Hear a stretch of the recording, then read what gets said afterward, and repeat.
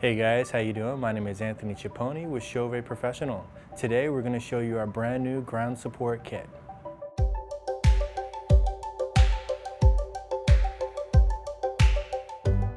Start off by marking your rig bar positions on the floor. Unpack ground support 2 kit and set aside the screw jacks to install onto the rig bars later. Lay out floor bases and place into rough positions. Carefully place horizontal bars and set pipes with clamps aside. Install 2 screw jacks on each rig bar and place them into position using the magnetic alignment hardware found on the rig bars. As a reminder, these dual function rig bars are sold separately and not included in the ground support 2 kit cases.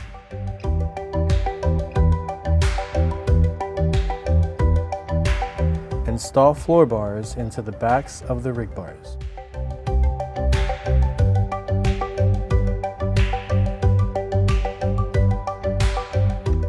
Install angling horizontal bars and tighten to fixed angle position using your C-wrench.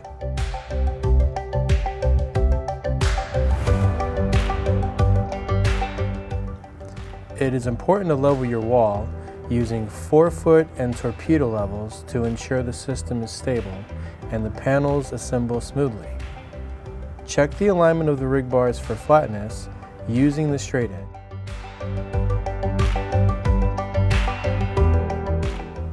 Check the level of each rig bar, floor bar, and horizontal floor bar.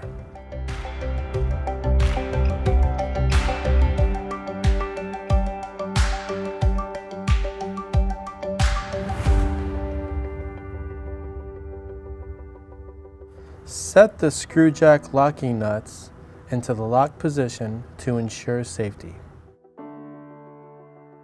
Unpack ladder truss from road case and install on the first level using a hammer to secure them into position. Install the pipes with clamps at appropriate positions and tighten to fix the appropriate length. Place sandbags into position before mounting any panels. Mount the first row of video panels. First, install the M12 panel attachment screws at the panel attachment arm positions. Set length of panel attachment arms.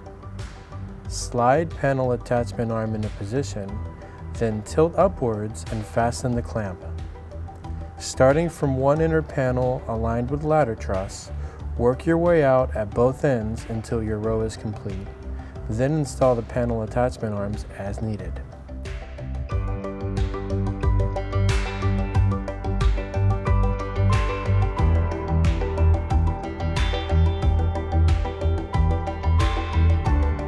Build the second and third rows just as the first.